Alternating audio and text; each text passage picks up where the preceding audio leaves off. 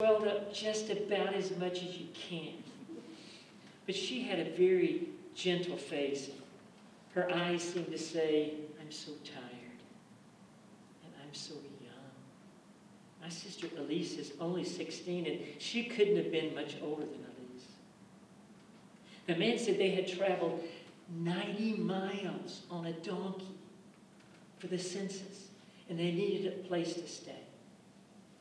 I quoted him our price and started to lead them to our large upper room where all our guests stayed. But before we got to the steps, the lady, she backed up against the wall, and she closed her eyes, and she put her hands on her side, and she was very, very still. And when she opened her eyes, all she said was, Joseph, that was his name, Joseph, it's time. Well, I don't know what that meant, but Joseph knew it meant something because he started moving back and forth really quick and said, quickly, we need a place to stay now. So I took them up the steps to our Levant, our large upper room, where people just lay down their blankets and rest for the night. Everybody was already asleep except for a few men in the back, a couple of Roman soldiers and a couple of merchants around a fire. And they got very quiet when we walked in. But then one of them whispered something to one of them, and they looked at the lady, and they all started to laugh. And she looked at her husband as if to say, isn't there someplace else we could go? Well, I began to look around for some place for them to sleep. And I was going to have to ask somebody to move. And of all the things I hate in the whole world, even cleaning out the stables, the thing that I hate the most is waking somebody up and asking them to move over in the upper room. They always get so angry when I ask them to move over.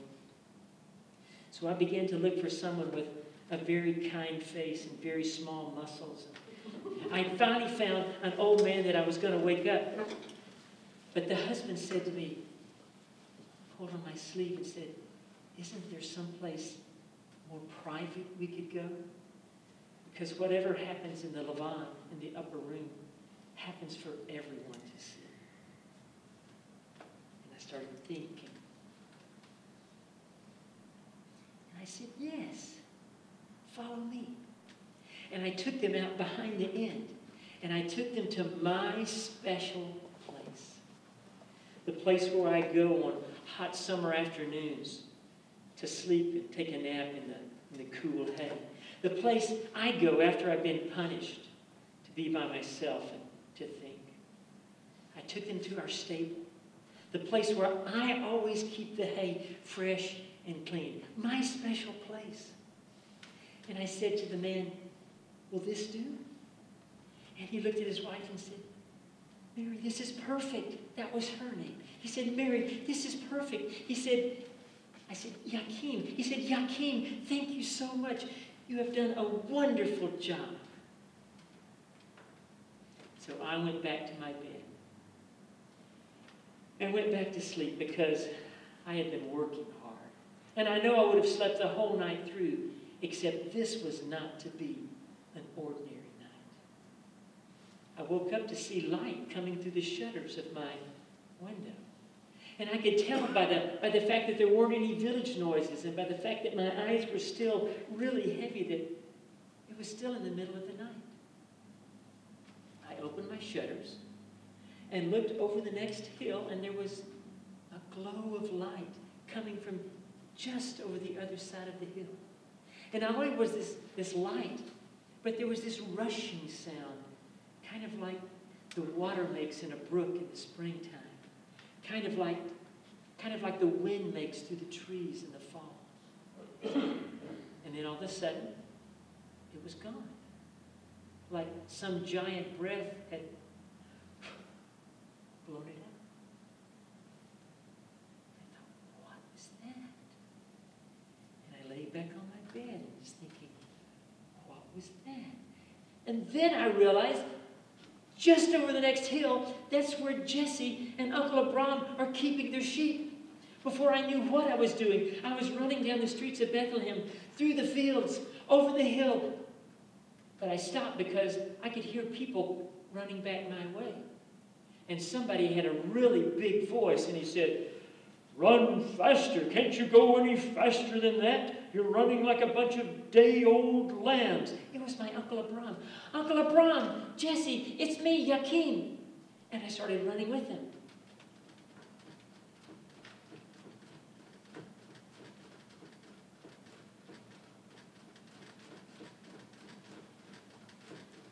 "Uncle Abram, where are we going? And what was that light that I saw on the other side of the hill and that noise?" "Why, Yakim," he said, "what a night to be alive. That was none other than a host of angels telling us that tonight, in the village of Bethlehem, Messiah has been born." "Messiah born tonight? Uncle Abram, how are we going to find him?"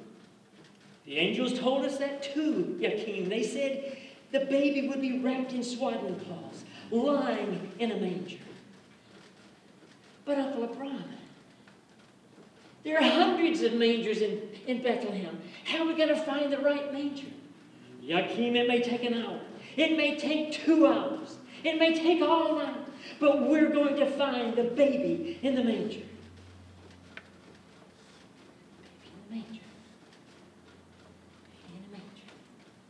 Baby in a manger. Uncle Abram and Jesse and everyone, stop. I know where Messiah is. I've met his father, and I've met his mother. Come, follow me. So I took them to our stable, and it was just as the angels had said. When I looked around the corner, there in the manger was the baby, wrapped in swaddling clothes. When the man with the kind face saw me, he said, "Yakim, come in and bring your friends." So we all came and gathered around the manger. And my Uncle Abram, he got on his knees.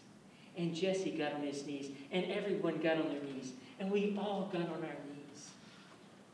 And my Uncle Abram began to pray. "Lord God, King of the universe, I thank you that you have not forgotten your people, Israel. Lord God, King of the universe, I thank you that on this most holy night, you have remembered us, your most humble servants. Lord God, I praise you and thank you that you have not forgotten us, but you have sent Messiah to be our salvation." While my Uncle Abram was praying, I was looking at the baby. And I'm thinking, how is a baby going to save us?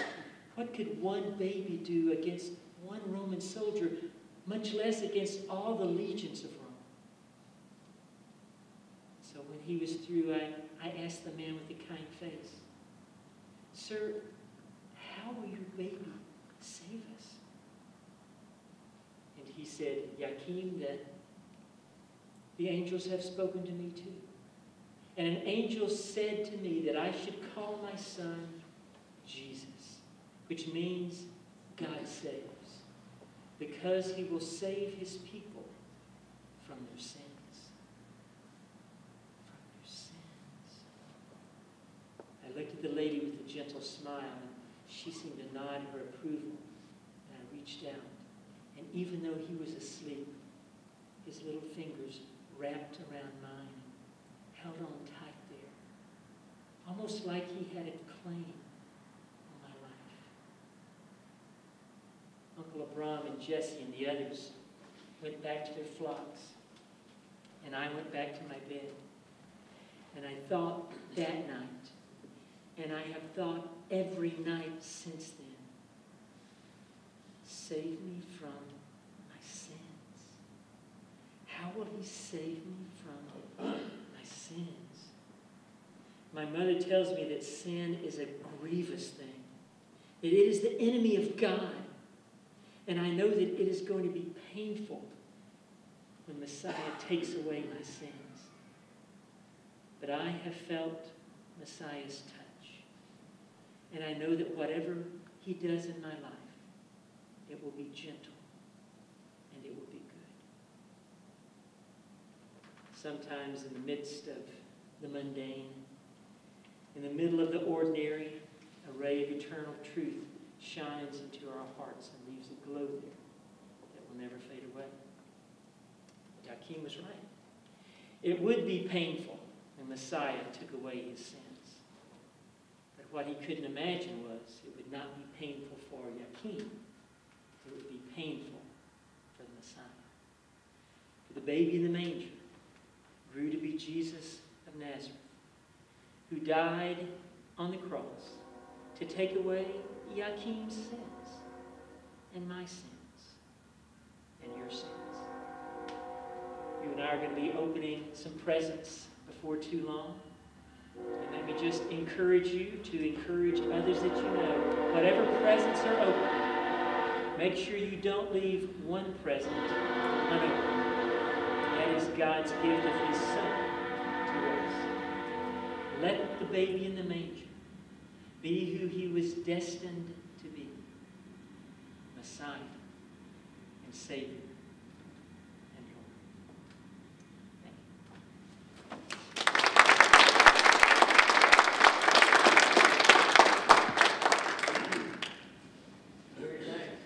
I don't know how to say this, but